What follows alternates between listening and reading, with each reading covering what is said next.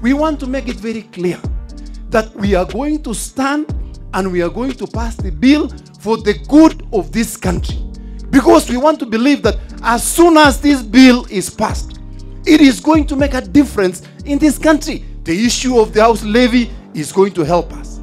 The issue of extra NGAF and also NGCDF is going to make a difference. So as leaders of this region and the leaders in this country, we have decided we are going to stand, we are going to pass, and it is going to make a difference because it will help the whole country.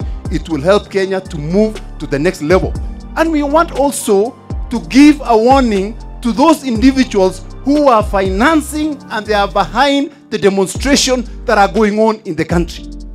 It is only a matter of time and you will be exposed.